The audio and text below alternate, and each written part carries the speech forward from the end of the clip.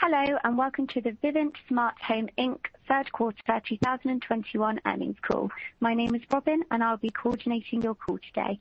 If you would like to ask a question during the presentation, you may do so by pressing star followed by one on your telephone keypad. I will now hand you over to your host, Nate Stubbs, VP of Investor Relations for Vivint Smart Home. Nate, please go ahead.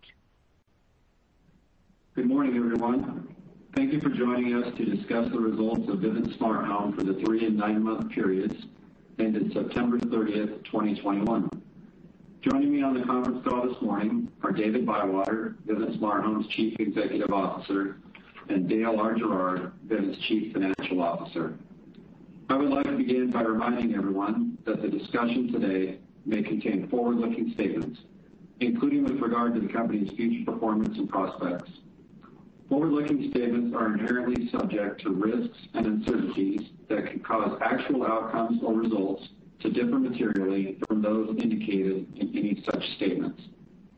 We describe some of these risks and uncertainties in the Risk Factors section in our annual report on Form 10-K for our fiscal year 2020, in our Form 10-Q that will be filed today, and in other filings we make with the SEC from time to time.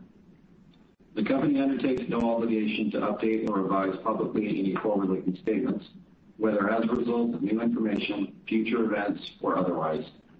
In today's remarks, we will also refer to certain non-GAAP financial measures. Reconciliation of these non-GAAP financial measures to the most comparable measures calculated and presented in accordance with GAAP, to the extent available without unreasonable effort, are available in the earnings release and accompanying presentation, which are available on the Investor Relations section of our website. I will now turn the call over to David. Thank you, Nate, and good morning, everyone. I've enjoyed talking with many of you since our last earnings call, and I greatly appreciate your interest in the company.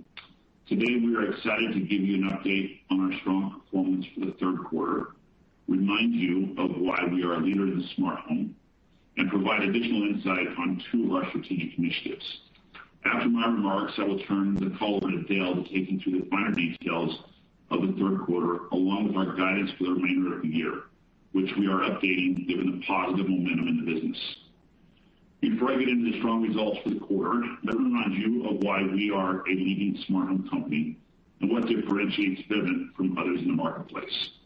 Our mission is to redefine the home experience with technology and services to create a smarter, greener, safer home that saves our customers money every month. What is a smart home? We know that a single device, such as a doorbell, camera, or thermostat, doesn't make a home smart. Rather, a smart home has multiple devices, properly located and installed, all tied into an expandable platform that incorporates AI and machine learning in its operating system. Similarly, we don't believe that having a smart speaker in the home is the same as having an AI-driven machine learning operating platform like Vivint.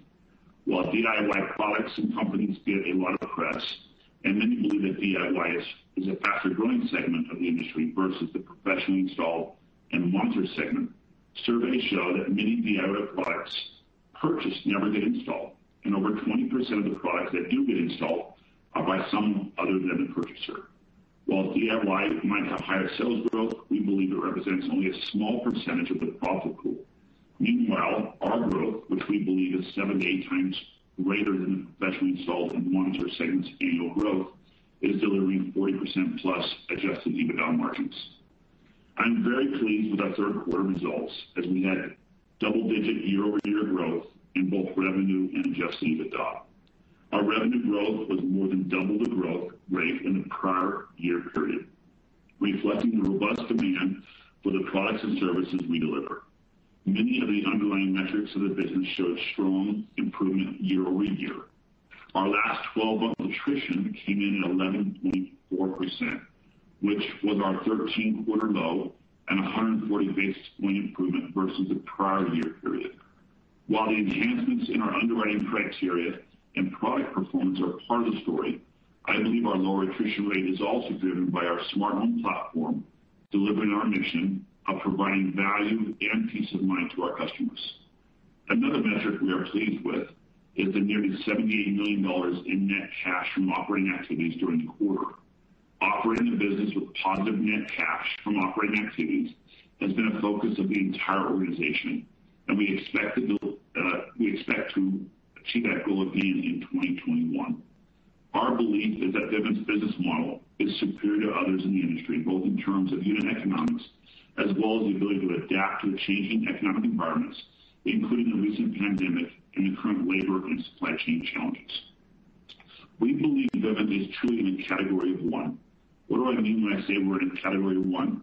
We believe Vivint is the only company with a proprietary cloud-based platform, a differentiated end-to-end distribution model, strong growth with compelling unit economics, and multiple levers for sustained profitable growth. Expanding on that, our proprietary cloud-based AI and machine learning platform that we designed, engineered, and can continue to hone forms the nerve center of a truly differentiated end-to-end platform. We believe we can integrate new customer offerings from large adjacent markets that logically link back to our smart home platform, compounding the value that we already deliver to our more than 1.8 million customers. With an average of 15 devices installed per home, we own a rich first-party data environment that helps us not only protect our customers, but also improve the efficiency of their homes and elevate their peace of mind. Our confidence in our strategy stems from Vivint's unique focus on the importance of owning the entire technology stack and coupling it with an end-to-end distribution model that leads to an exceptional customer experience. We believe this is absolutely critical. By continuously enhancing our platform, we can delight our customers at every point of interaction with them. As our customer satisfaction increases, the trust in us builds, and this creates multiple potential levers for sustained profitable growth for years to come. Our strategic priorities are focused on leveraging the trust to redefine the home experience with best-in-class technology and services to create a smarter, greener, safer home that will save our customers money every month. As we do this, we believe we can transform long-term customer relationships into lifetime customer relationships. We believe this will allow us to extend our average customer life of more than 8 years today to something much longer in the future. Even moderate success in that transformation has the potential to meaningfully decrease the attrition of our customer base and increase the lifetime value of our customers. We have a layered strategy for pursuing growth and achieving this vision. Our flagship product offering is Smart Home. Over the years, we have developed a best-in-class solution that leverages what we believe is the premier smart home offering to the masses. In a world where competitors' definition of a smart home begins and ends with a do-it-yourself doorbell, we know it is so much more. DIY customers end up with homes that are inaccurately protected by partial solutions, and that isn't smart. We believe customers are better served by having the right system scoped, installed, and monitored to protect their homes and their families. But to be in a true category one, the platform within the home must allow homeowners to do much more. It should enable them to benefit from new products and services that leverage the smart home ecosystem. That is why we are investing in the development of two linked markets, smart energy and smart insurance. Until now, we've been light on details surrounding these two growth opportunities. Today, I hope to expand your understanding of why we believe smart energy and smart insurance are perfect extensions to our smart home offering and worth our focus and investment. As the first smart home company to expand in smart energy, we are working to deliver deeper customer value by offering a comprehensive bundle that subsidizes the cost of smart home and helps protect customers from rising energy costs while being better stewards of the environment. The vision is to create a bundled offering of smart home and smart energy that integrates energy production and consumption data in the Vivint app, allowing customers to intelligently manage their home's energy use. A study performed previously by a premier consulting firm showed that many homeowners are interested in bundling smart home and smart energy, and we are seeing that with our customers as well. We are approaching this opportunity through a dual path strategy that is asset light and sales lead based. Back in July, we announced a partnership with solar finance partners Sunrun and Mosaic, as well as with Freedom Forever, one of the country's largest and fastest growing solar installers. This partnership will enable Freedom Forever to include a Vivint smart home system with each of their solar cells, which will deliver immediate value to the customer. And of course, we expect this to lead to more smart home installs for Vivint. In addition, through our partnership with Freedom Forever and other solar installers, we can offer smart energy to our current customers as well as new customers. We are on pace to generate nearly 45 megawatts of installed solar this year, bringing smart energy to about 5,000 homes. In some markets, we're seeing many instances of smart home customers bundling with smart energy. We believe we can do significantly more in 2022 as we methodically expand our bundle solution in markets where customers benefit from residential solar. Over time, as we integrate the production data from the solar panels with customer behavior patterns, we believe smart energy can drive material savings that will reinforce the value of the Vivint platform. As this catches on, we believe consumers across the country will view our bundle solution of smart home and smart energy as a clear differentiator. I would note that adjusted EBITDA margins in smart energy are lower than in smart home. So while we will see incremental growth in adjusted EBITDA dollars, overall margin percentages will be a bit lower as the revenue from smart energy comes in a lower margin. We are okay with this, as we believe our ability to leverage subscriber acquisition costs and increase the lifetime value of our customers by addressing an obvious market demand to bundle these two solutions presents a very compelling growth opportunity. Another benefit is that our bundle differentiated smart home and smart energy offering will provide our sales channels with the ability to offer greater value in the products they sell and provide more opportunities to interact with current and potential customers. We will share more details on this opportunity in the upcoming months, but trust me, we believe this is a good adjacent market for us to invest in. Now let me discuss smart insurance. We've been selling our insurance to a limited number of customers for a while now. The logical connection here is that the $600 billion plus property and casualty insurance market has been looking for homeowners analog to the smart driver discount that auto insurance carriers deliver through their telematics solutions in automobiles. We believe that Vivint has that analog, given the rich first-party data that comes from our average customer interacting with our system over 11 times per day and the 15 smart devices in their home that protect them against water damage, fire, and theft. As we have worked with several leading insurance carriers, we have been encouraged by their eagerness to help us create a home insurance solution that leverages our smart home ecosystem. We believe our platform can help insurance companies better price the risk of a customer that has a professionally installed system in their home that is monitored and used consistently to mitigate the severity of claims events. In short, we should be able to demonstrate to insurers that Vivint customers present a lower risk than homeowners without a smart home system or a DIY system that was inadequately scoped and installed. To date, we have been operating as an agency, reselling insurance products from a few large carriers, and we're on pace to sell approximately 8,000 insurance policies in 2021. To better leverage our smart home platform and provide the opportunity for additional savings for consumers, we are working to become a managing general agent, which will allow us to develop specific homeowner coverages for our customers. We believe we can potentially double the number of policies sold in 2022 and provide a higher level of customer-specific coverages through our MGA insurance offerings in some of our larger states. As we demonstrate the savings and benefits of our proprietary coverages, we believe we can expand into most states over the next several years. We will expand in a thoughtful and deliberate manner as we prove to our customers the benefits Vivint can provide in protecting their homes, their families, and their wallets.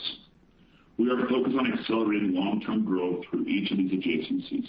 Meanwhile, we will maintain a sharp focus on our core smart home business.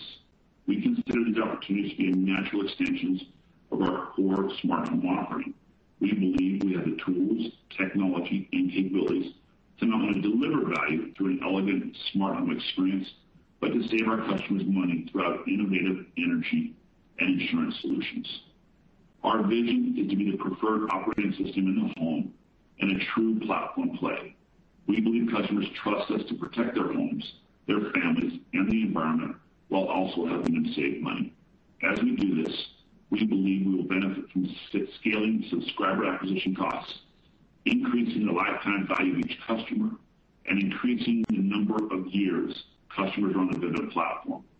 We are excited about the road ahead and remain confident that the robust growth potential of our core business model, along with the adjacencies we're pursuing, will put us in a position to deliver long-term sustainable value for our shareholders. I will now turn the call over to Dale to discuss the details of the third quarter financial results, as well as our updated guidance for the full year. Dale? Thanks, David. Good morning, everyone. Thanks for joining the conference call. This morning, I will provide details of our third quarter and year-to-date operating and financial results. I will also provide updated thoughts on our guidance for the full year.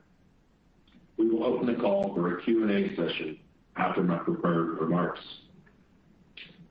Before I dive into the numbers, I want to address the delay in reporting our third quarter results.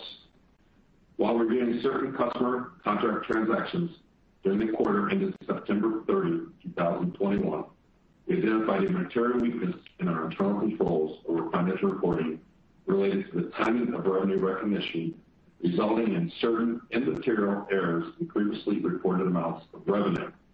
Specifically, we found that we did not properly design and maintain effective controls in the quarter ended September 30, 2021, as well as prior reporting periods to accurately determine the appropriate period to recognize revenue associated with certain transactions.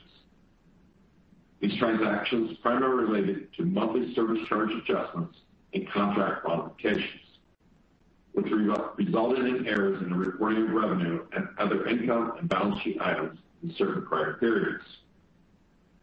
The company assessed the materiality of the misstatements by both quantitatively and qualitatively and determined that the correction of these errors to be immaterial to all prior consolidated financial statements, taken as a whole, and therefore amending previously filed reports to correct the errors was not required. However, the company concluded that the cumulative effect of correcting the errors in the quarter ended September 30, 2021 would materially misstate the company's unaudited, condensed, consolidated financial statements for the 3 and 9 months ended September 30, 2021. Accordingly, the company has reflected the corrections of the immaterial errors in the results for prior periods included in the financial statements in its unaudited earnings release, accompanying presentation, as well as its quarterly report on Form 10-Q that will be filed today. The company will also revise such information in future filings to reflect the correction of the errors. I refer you to our Form 10-Q that will be filed today for more details. In conjunction with this call, we posted a presentation to our investor relations website that provides additional context on the quarter. On slide 10 of the presentation, we highlight a few of our key subscriber portfolio metrics. Total subscribers grew nicely from September 30, 2020, up 9.2% to 1.84 million as of September 30, 2021. Average monthly recurring revenue per user, or AMRRU, increased by 4.7% versus the prior year period, driven by customers purchasing more smart home and security products at the point of sale.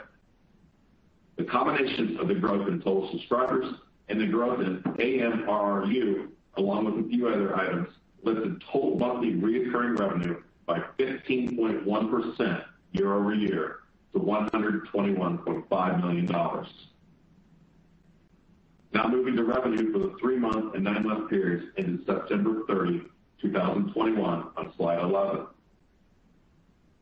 For the third quarter of 2021, revenue was $386.7 million, a 21.3% increase from the prior year period.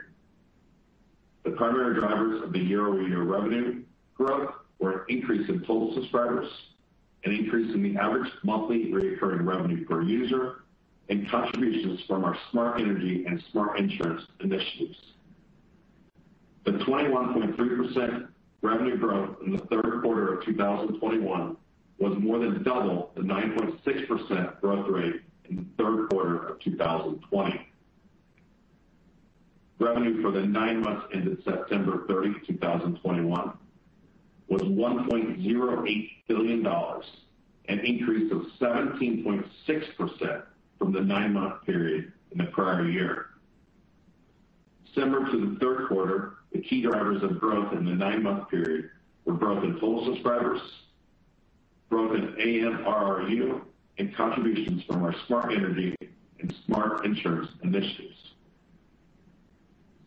Now turning to slide 12, I will discuss adjusted EBITDA for the third quarter and year-to-date periods. For the third quarter, adjusted EBITDA grew 10.7% to $170.4 million, with an adjusted EBITDA margin of 44.1%. I would note that adjusted EBITDA margins in smart energy and smart insurance are lower than our smart home margins. We are very pleased overall with the solid EBITDA margins achieved in the face of inflationary pressures in today's economic environment. I would note included in the third quarter results are approximately $9 million of investments in brand awareness, new product and service innovation, and IT enhancements. Moving to the 9 months ended September 30, 2021, adjusted EBITDA grew 13% from the same period in 2020. This includes approximately $20 million of investment spend associated with brand awareness, new product and service innovation, and IT enhancements. Since 2020 results have a lot of noise related to the COVID-19 pandemic, we believe it's instructive for investors to look at the comparison of adjusted EBITDA growth in the 3 and 9 months of 2021 versus the same periods in 2019. Adjusted EBITDA in the 3 and 9 months of 2021 grew by more than 64% compared to the same periods in 2019. We have also been able to expand our adjusted EBITDA margin from the mid-30% range in 2019 to the mid-40% range in 2021. Now moving to slide 13, I'll highlight a few metrics around new subscriber originations. New subscriber originated during the third quarter of 2021 were 114,056. Our direct-to-home sales channel was lower than the previous third quarter, driven largely by the impact of COVID had on the timing of the selling season in 2020, as the 2020 selling season was extended through September of last year. Our National Inside Sales channel, or NIS, had year-over-year growth of 7.6% in the third quarter of 2021 compared to the third quarter of 2020. For the 9-month period ended September 30, 2021, NIS originations grew by over 18%, and the company added 295,782 new subscribers, up 3.8% from the same period in 2020.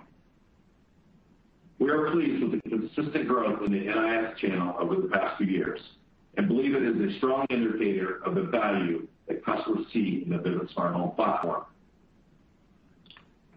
Within all of the origination channels, we continue to focus on underwriting high-quality, profitable customers. For the third quarter of 2021, more than 99% of new subscribers either paid in full or financed the purchase of their equipment through one of our financing partners. I will now cover net service and net subscriber acquisition costs on slide 14.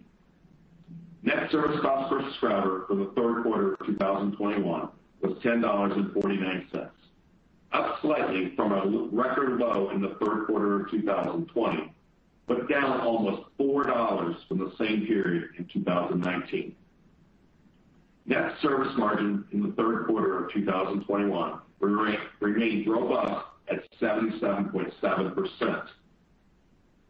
I'm pleased that our customer experience and field operations groups have been able to provide our customers a delightful experience while managing costs, as customer interactions in our call centers and in-home service visits rebounded from the abnormally low levels during the height of the pandemic last year.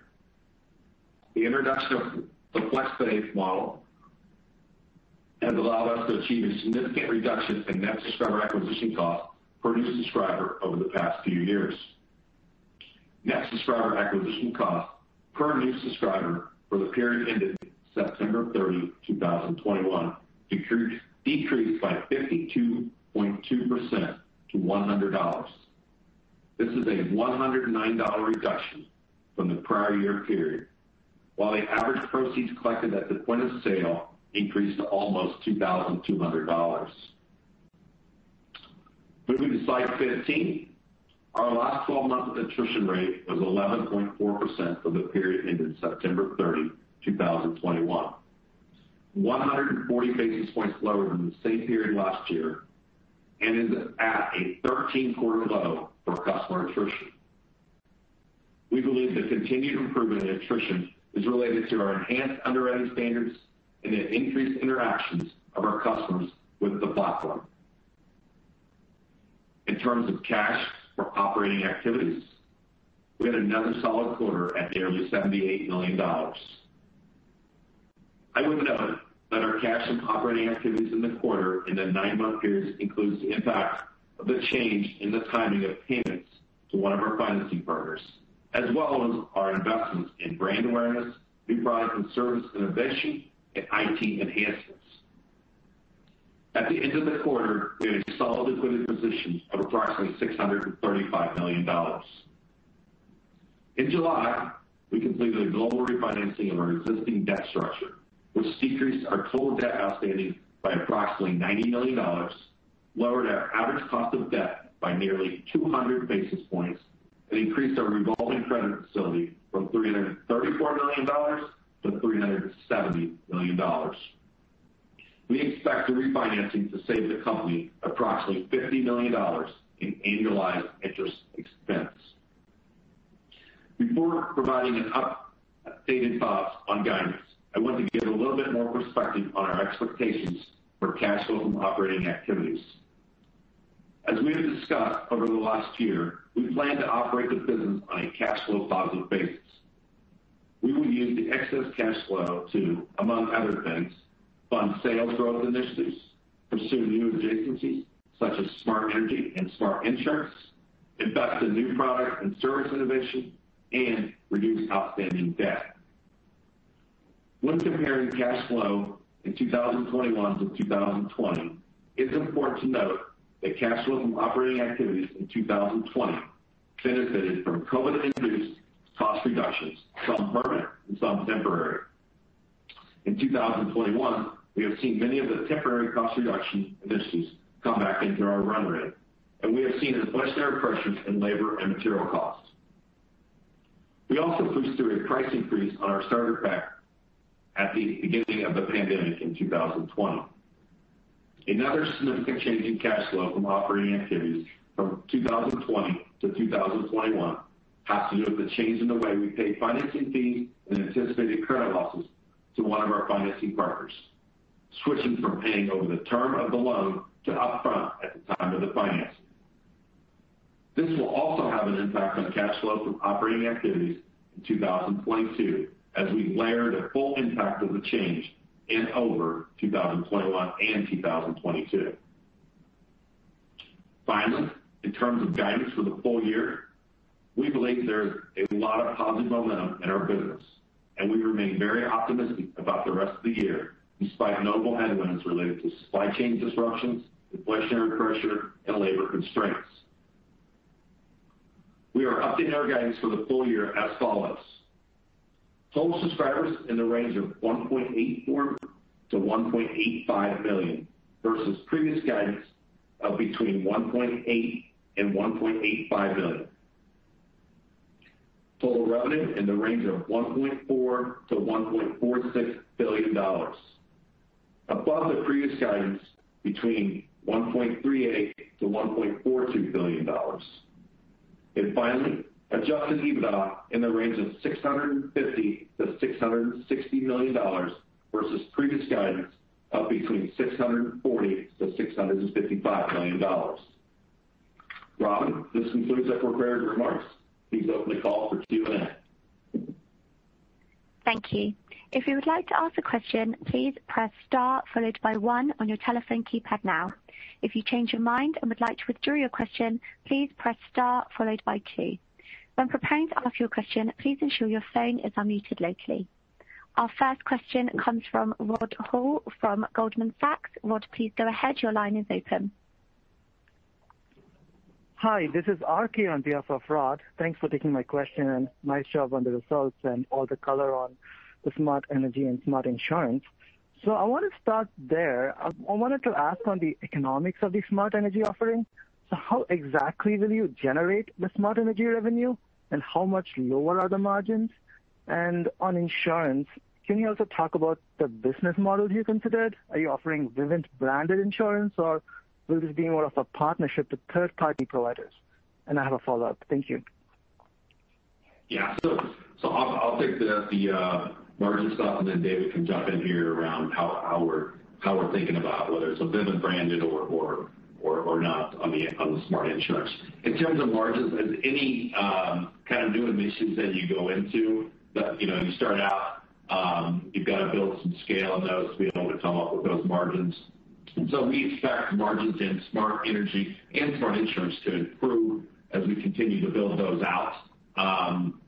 What I would say is the revenue associated with kind of those two initiatives in the third quarter was approximately helped contribute probably 5 to 6% of our revenue growth. Of the 21% was related to those initiatives.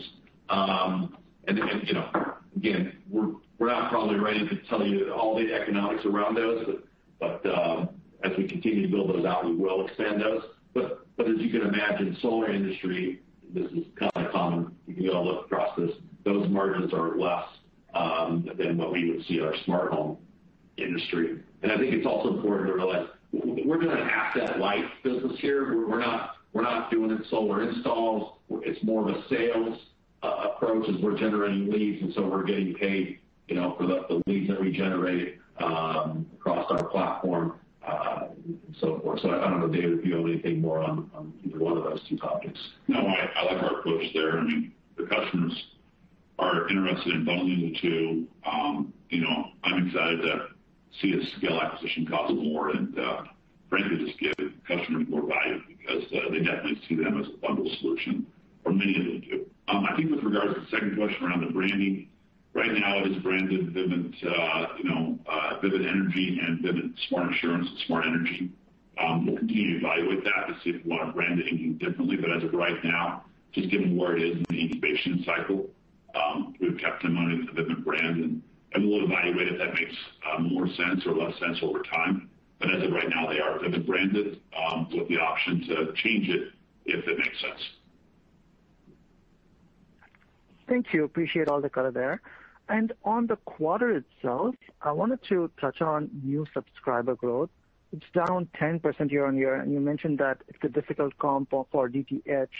So can you comment on linearity, and how should we think about a normalized rate of growth for new subscribers? Thank you. Yeah, I think so. Again, direct to home, I think when you go back and kind of do comparisons year over year, direct to home is a difficult comparison because, again, we got started late last year in terms of we didn't really start selling season until May. It extended all the way through September, kind of at a full season, which normally that season ends towards the end of August. And I think there's also a lot of pressure around, difference in 2021 maybe than 2022, or excuse me, 2020. There's also the per rep average. You've seen kind of per rep average come back to kind of what we saw historically back in 2019 versus 2020 was slightly higher. Again, I think that was related to the fact that you had more people who were home, both decision makers in the home were home in 20 versus 21 as people started to go back into their offices and go back to work from normal locations. So all those kind of come together. What I think we would expect to see out of both our channels is kind of 10% plus growth on an annualized basis. That's what our targets are, kind of continue to grow those channels. And so, we've seen really good growth in NIS. We've actually seen good growth in direct to home. in different periods. But when we look at this and think about 2022 and beyond, we'd like to see, again, 10% or greater annualized growth in both those channels. Thanks, guys. Appreciate it. Thanks. Okay. Thanks. Have a good day. Thank you. Our next question comes from Paul Chung from JPMorgan. Paul, please go ahead. Your line is now open. Hi, thanks for taking my questions and very nice top line here. So on your average monthly revenue, it's trended quite nicely this year. So, what are customers buying more of today that have kind of driven strength there?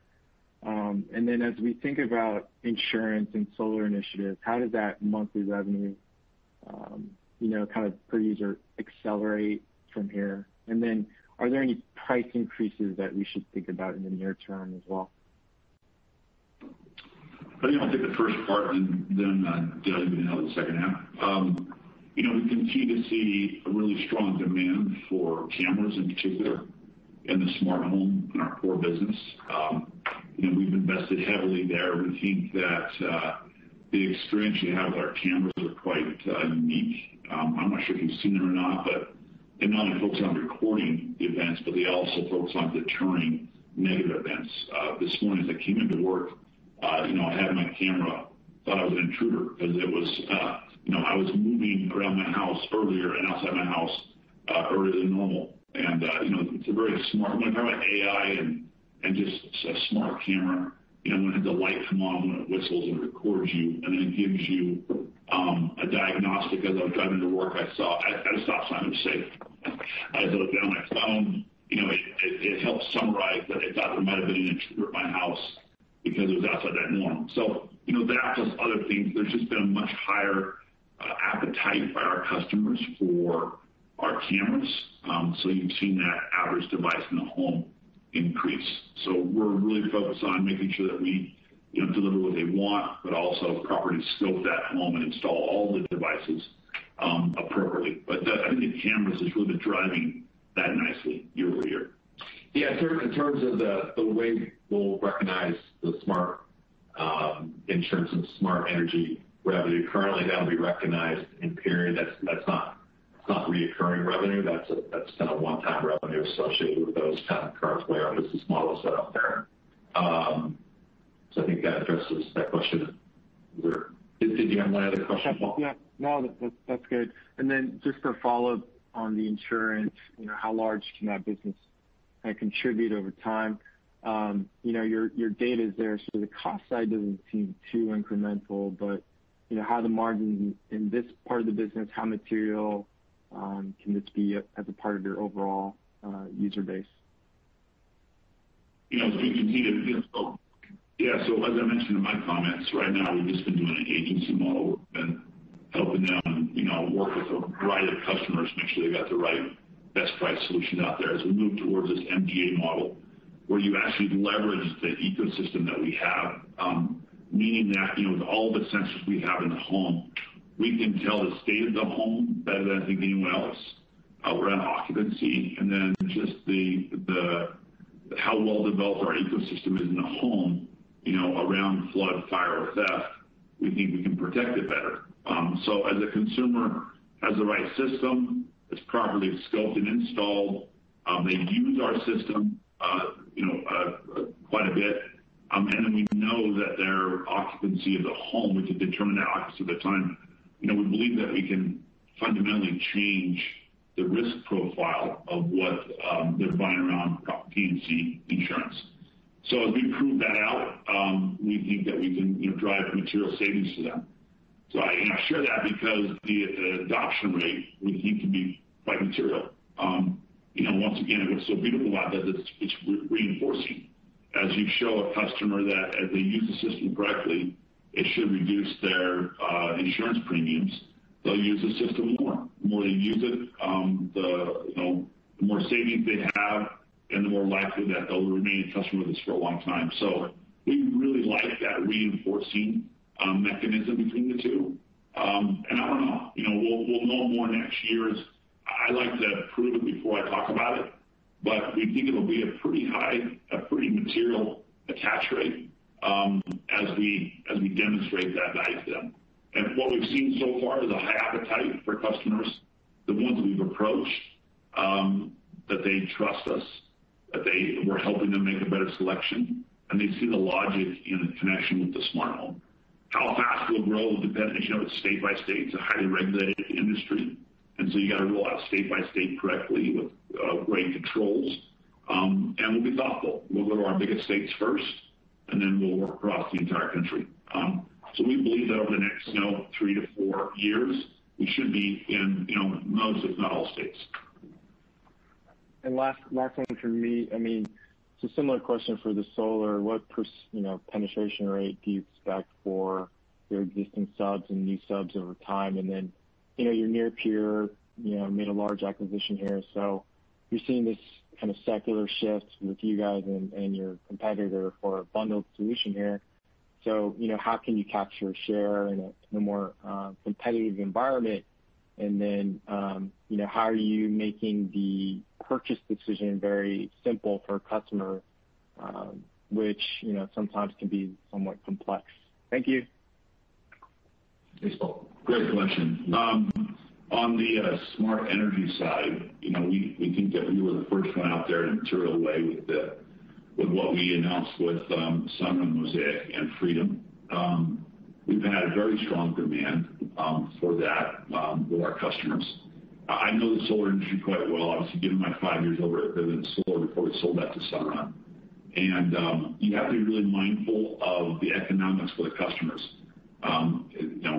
Unfortunately, solar doesn't pencil nicely in every state.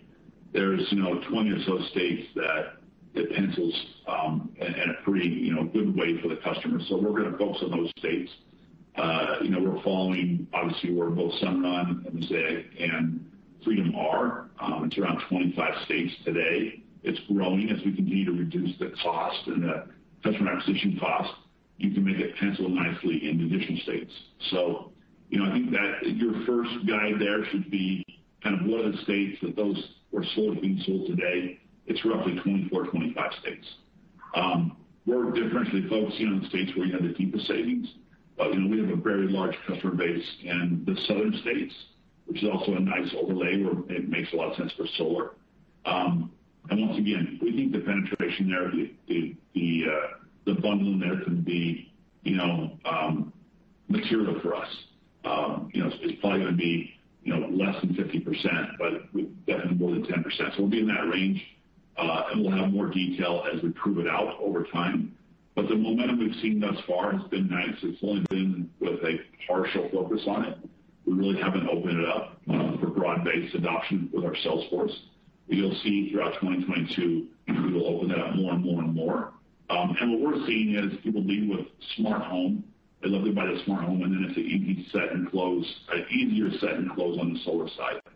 And the combination of those two is resonating with a fair number of our customers.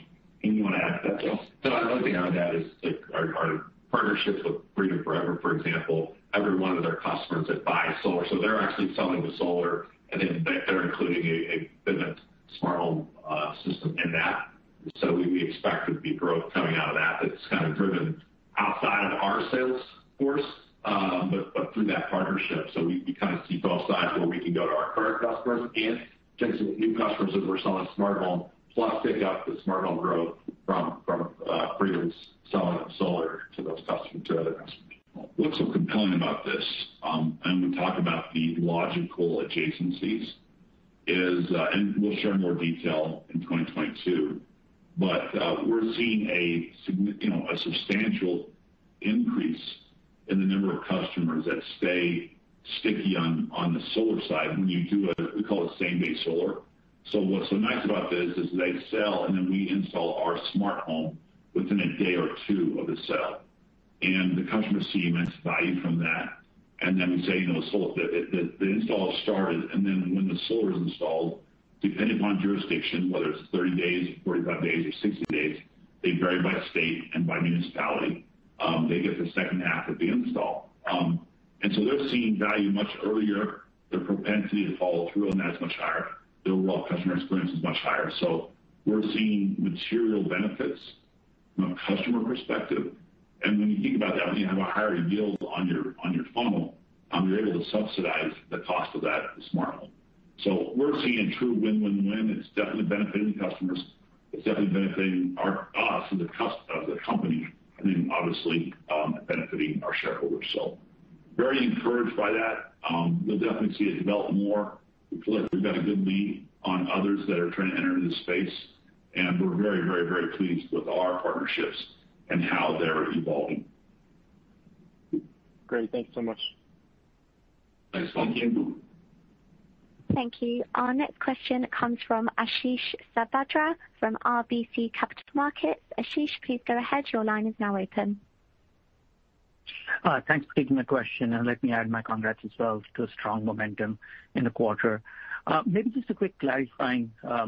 We've heard about the tight labor market and supply chain constraint. I just wanted to confirm, have you seen any impact on your ability to add new customer or upgrade your customers because of the labor market and the supply chain constraints? Ashish, this is David. They're definitely real. Both supply chain and labor constraints are real.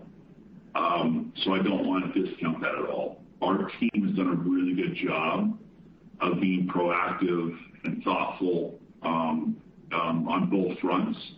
We're up substantially on, for instance, our field professionals, our recruiting team, our operations team. I think we're up 200 heads since we were at the end of the summer. So they've really done a good job of working to make sure people understand our value proposition, what we stand for. And I think our mission of protecting families, protecting homes, protecting their wallets is resonating, and they like our platform where we're going. So definitely a challenge, but that's what we get paid to do, is to work through these challenges. And I'm really proud of our team on how they're managing through that. On the supply chain, same thing. They're real. We deal with this week to week. We've been going with with many of our suppliers, and as we lay out for them our roadmap of where we're going, the products that we're bringing to market, how innovative they are. Our vendors have been saying, hey, you approach us very differently. We love your roadmap. We love what you're doing. And they want to partner with us in the future, which is not very far off. Our new products that will come out in 2022, they got that very excited. And I think that helps us get a better in the queue with regards to current supply. So once again, there's real challenges. I don't mean to discount that, but our team is exceptional. I've been very, very impressed with how they've managed through this and continue to manage through it.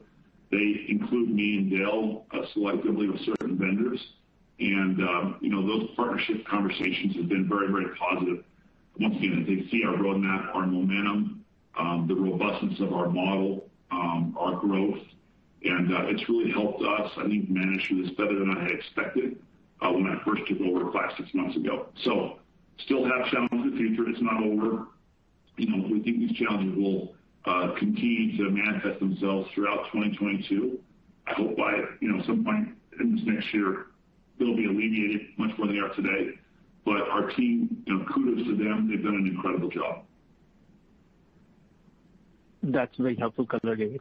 And maybe Dale, a quick question for you on the cash flow. I understand there are some one-off items weighing on the cash flow in 2021, some investments and changes. And you talked about some of those changes in the financing agreement weighing on 2022. But as we think about the midterm, is there a way to think about the EBITDA conversion, or how do we think about cash flow from operations over the midterm? Thanks. Yeah, I think it's a good question. I think for 21, we just did $78 million in the third quarter. Fourth quarter, as you go back historically, look, has always been a use of cash, and that's when we pay our back-end commissions and so forth. I think for the full year, I think we're looking at that kind of probably full year cash flow from operating activities is in that kind of, call it $60 to $75 million range.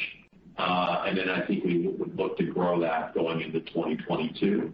Again, it's the focus of the whole organization. This isn't just a finance initiative. It's across the organization, all of our leadership. It's something that is part of kind of don't use this word, but it's kind of our core DNA is that, hey, we want to operate our business, put on, sustained profitable growth that generates cash flow from that. And so that's kind of where our focus is as we look across whether it's investments that we're making either today or in the future, types of adjacencies. That's why we're so, high on kind of the smart energy and smart insurance. We believe these adjacencies both come with really good cash flow dynamics. And so they're incremental or accretive, I guess, to cash flow, not.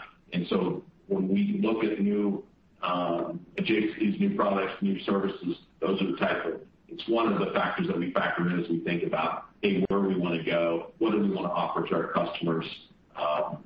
And so that's kind of where we are. Or I will give you an update kind of on cash flow from operating activities.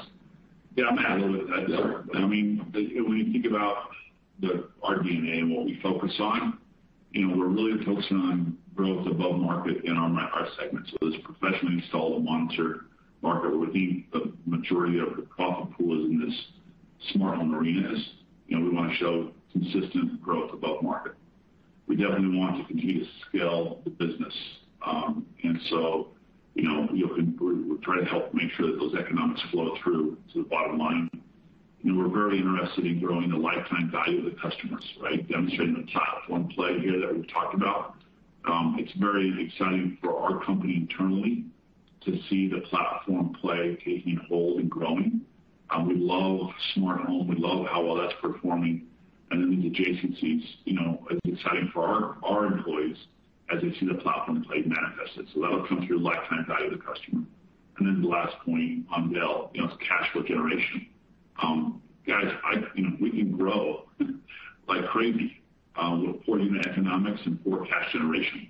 That's not how you want to grow a business, right? We want to grow the business where we also show you guys that the cash flow generation improves year after year after year as you get the machine stronger and stronger and stronger. So, really it's above market growth.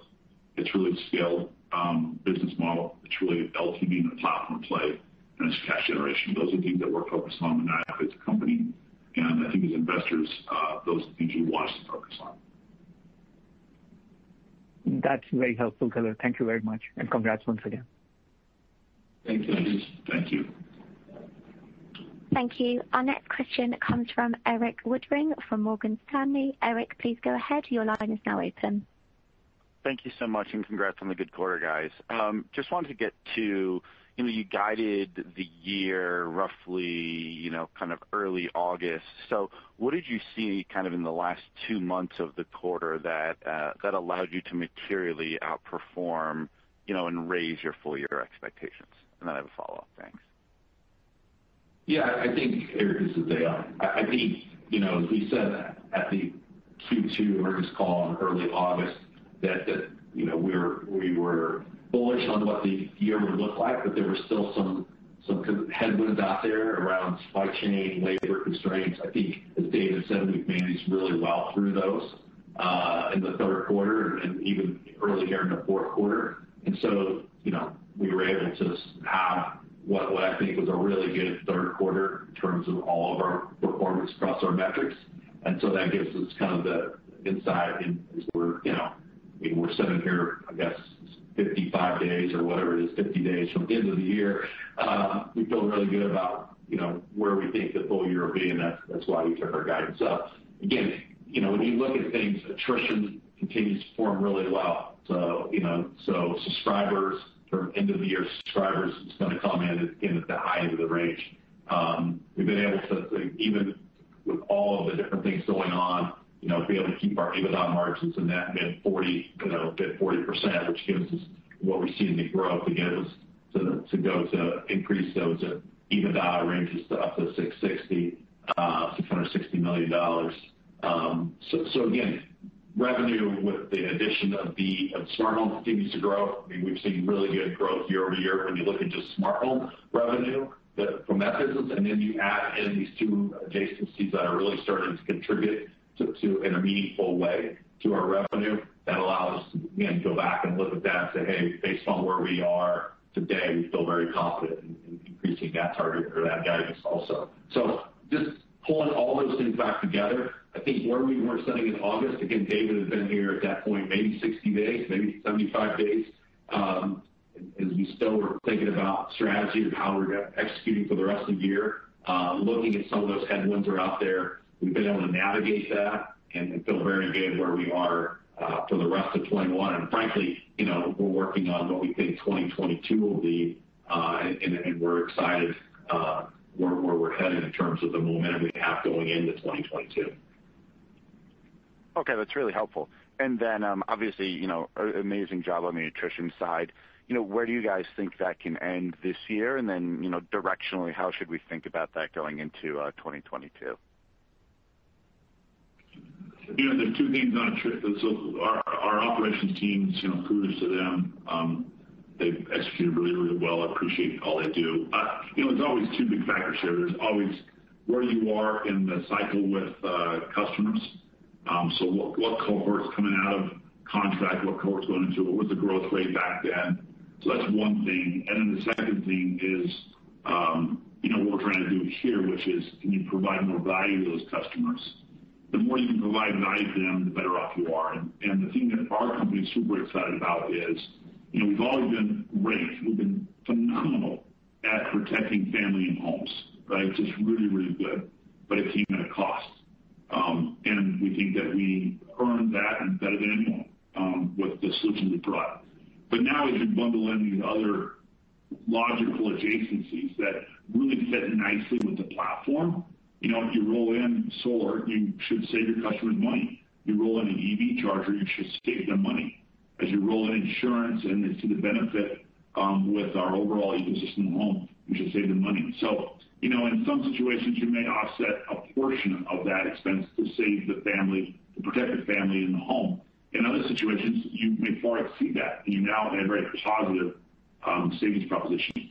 If you're in that situation where you're protecting the family, the home, the earth, and their wallet, they're not going anywhere. They shouldn't go anywhere, right? If you execute well, you take care of that customer, they should say, wait a minute, I'm protecting all of this, and I'm better off financially.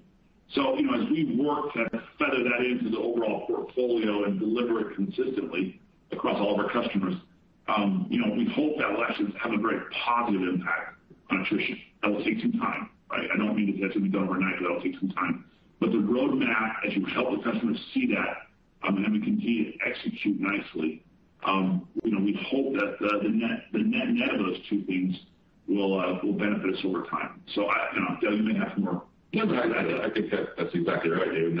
That's kind of that's why we really feel that all this customer interaction, customer experience we're having on our platform is something that, along with, as we mentioned, the enhanced underwriting and some of the changes we've made over the last few years.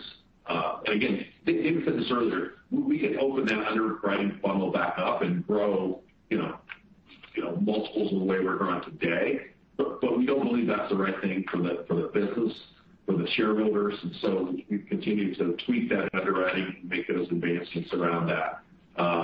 When you look at attrition for the rest of this year, we're probably somewhere in the range we are right now, I would say. And then as David said, attrition will probably go up a little bit as we go into 2022. When I say a little bit, probably gets into the high 11s, maybe low 12s. Again, that's not a change that's a cohort end of term, and so your end of terms have higher attrition. That's historically, that's across what we've seen. But our attrition is actually not changing. It's just the mechanics of where, as David mentioned, the cohorts are in their end of term, what the number of cohorts were that are at the end of term because of the growth rate we've had in that year versus other years.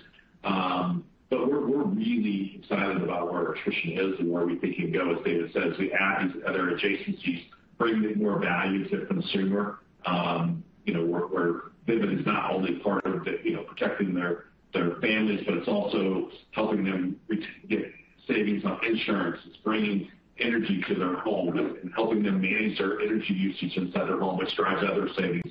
We think there's lots of benefits across this model. And that'll, as David said, we believe that over time that'll prove out in our attrition rate. Yeah, so we're trying to engineer these structural changes that will help us over time and materially impact attrition. But if you go back to the mission statement, right? We're trying to redefine the home experience with technology and services. It's the boat with technology and services to create a smarter, greener, safer home that saves our customers money every month. Like that's a fundamental shift, a positive shift for our customers. And then, you've heard us earlier, we're trying to transform, which we already think are long-term customer relationships into lifetime customer relationships. I mean, that's pretty aspirational for us, but that's what gets us motivated, right? We don't want to have we think that customer right now of 8 to 9 years is remarkable when your contract's 5. Awesome. So grateful for that. But, as we execute on this, could you see our average lifetime going up by a multiple of that? Absolutely, you could. So we got to go execute flawlessly. We got to make sure that we are, bringing the right solutions and delivering every day. But as we do that, we think we truly will redefine this experience, and this platform play in the home will actually bear immense fruit. And that is what's got us as a company, everyone focused on making that happen on a scalable basis. So, that's what we got to go execute on. No, that's great. I really appreciate the color, guys. Thanks again, and congrats on the great quarter. Thanks, Eric. Thank you. Our next question comes from Amit Daryanani from Evercore. Amit, please go ahead. Your line is now open. Yep. Thank you. I guess I have a couple of questions. First off, you talked about EBITDA margins being lower for new offerings like energy and insurance. Can you maybe just talk about where are they versus the 44% number you just printed? And then are they lower because these are subscale assets or revenue streams that you have, or are they going to be structurally lower even when you get to scale? Yeah, so I think I understand the question. But the margins from the revenue generated from the smart insurance and the smart energy are included in the 44%. So if we didn't have that, our smart home margins would have probably been a little higher. Again, we're building out these kind of new initiatives, and so we're not at scale with the startup costs associated with getting these initiatives up and going. And so those are in the model today that we expect over time that you would see that we build scale and improve those margins associated from those businesses. Again, I'm not going to go into the exact margins today. What I will say is we're excited about where those adjacencies are taking us. We think there's more value than just the margin to the bottom line in terms of the overall customer relationship. As David said, if we can extend the relationship with a smart home customer that has 78% service margins, whether it's a year, 2, 5 more years, we think that's incrementally adds to the overall business and the profitability of the business. So I think that's kind of where we are. We'll get more details as we go and continue to scale out these 2 initiatives around some of the unit economics. But today, we're not going to give out any more than we already have. The LTV. We'll focus really on LTV. Lifetime value, that's really what we focus on. I guess the attraction of extending the duration of these customers by these new offerings, right? There's logic to that. But I'm wondering, as a company, you have finite resources, money to deploy. Why not double down and expand the number of subs you have from 1.8 million to something bigger, kind of in the core of what you do, versus going into adjacencies where it sounds like it's a more margin proposition? I guess I'm trying to understand why not go after new subs more aggressively rather than expanding new offerings? Well, we're doing both. I mean, absolutely. The smart home, our flagship business, we're absolutely doubling down. I mean, you think about the new products we're bringing out, absolutely doubling down. We're not taking our foot off that at all. We think it differentiates us immensely and provides us a great opportunity to go, bring on more customers. So if we gave that impression, we didn't mean to. We're absolutely doubling down on smart home and the product suite and the channels we're going after and growth on every channel. So absolutely full thrust. But at the end here, we're focused on delighting the customer. And when you think about delighting the customer, They want to bundle more, and we think once again this transition to be able to help them save money and protect their family, their home, the earth, which are logical, and their wallet, we think it's a superior solution.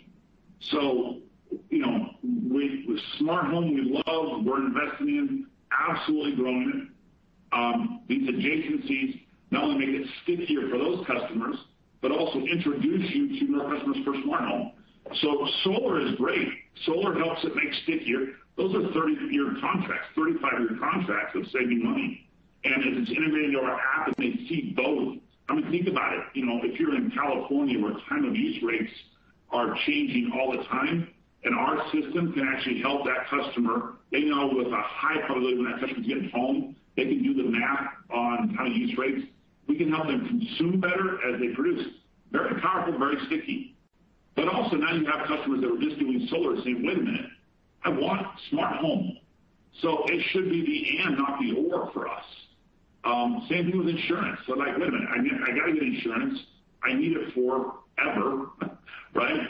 I want to protect my home. That's what insurance is about. Why not protect it and enjoy it more? And why not leverage the ecosystem to allow me to get even a better rate over time? It's the and, not the or. So definitely doubling down on the core. And we think the adjacencies are helpful to help grow value to customers, make it stickier, and also introduce new stuff. So thanks for that question. I hope that provides clarity. No, that's great. And just a final one for me. Maybe I missed this, but new subscribers, especially the direct-to-home piece, was down quite a bit. Could you just maybe call out what drove that drop and how does it normalize, or just, maybe help explain what happened over there? Yeah, we covered this a little bit earlier, covered it a little bit. It's really kind of largely driven by the fact that you had in 2020, you started the selling season later. We extended all the way through into September versus this year, we were kind of back to historical selling season, which really runs from middle of April to kind of the middle to the end of August. So that was really a big driver in that on a year over year. Again, as David said, we're investing in smart home. We'd like to see both those channels continue to grow double digits. And that's really where we're focused to make sure that that's what we're seeing out of those smart home growth from direct to home and NIS going forward. Perfect. Thank you. Thank you. Come in. Thank you. And our final question comes from Brian Ruttenbur from Imperial Capital. Brian, please go ahead. Your line is now open. Yes, thank you very much. Congratulations on the quarter. I have a couple questions around D&A.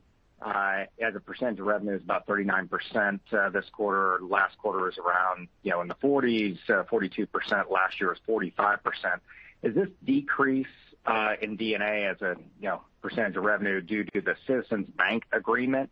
And do you expect D&A to continue to decrease as a percentage of revenue at current levels? And then kind of finally, to throw it all at you at once, in the last periods you provided the Citizens Bank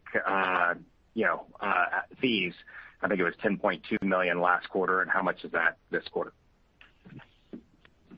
Yeah, Brian, if it's okay, I'll have Nate follow up with you on the percentage between D&A. I don't have all those data points right here in front of me to be able to give you that's fine. So the answer's correct. And then we can also follow up on that in terms of Citizens Bank. Which should be in the queue. It should be that should be actually in the queue later today for everyone to have. Okay, so then we can just follow up with those, and then let me just flip over then and ask a broader question. You talk about 8-year life and extending that 8-year life of with these new offerings. What about going into existing homes and upgrading? Is there a process that you're because 8 years ago technology was much different. I would imagine that's going to be the same thing 8 years from now, that those new smart homes are not going to be so new anymore. Is there a process where you go in and upgrade and charge more and provide the latest, greatest hardware? Great question. Absolutely. It's our core business. We've been doing it for a long time, so we have a systematic, methodical upgrade program today. We go after customers before they get to end the contract. We work to upgrade them, show them the latest and greatest, and that is it's core to what we do. Our operations teams are very focused on that, have been for a long time. It's part of the reason why we think our attrition rate in the residential space, we think it's lower than our peers. So we're very proud of them, and that is a systematic program that we do and have been doing and will continue to do going forward. Yeah, I'll just add, it's one of the actual benefits of the change we made in the Citizens financing agreement was to move that to a line of credit, which is, again, it makes it a little easier for our operations team as they're reaching out and upgrading these customers so the customers can actually finance the piece of the hardware that's part of the upgrades. And so it definitely is a focus, and we continue to kind of not only do it from an operational side, but make sure that we've got the tools there that allow our customers to upgrade the platform in their home and be able to finance that through one of our financing partners, whether it's Citizens or Vivint. Great. Thank you very much. Thanks, Brian. Thank you. This now concludes our Q&A session. I will now hand over to David Bywater for any closing comments. Thank you. Appreciate that. Thank you so much for joining our call. Hopefully this was helpful for you guys as you understand where we are and where we're going. We're very excited about the future. We got a lot of work ahead of us. We're focused on that. But you can hopefully rely upon us to continue to be thoughtful, methodical, and strategic, as well as with operational excellence day in and day out. So appreciate it, and we'll see you guys out there. Bye. Thank you, everyone. You may now disconnect your line.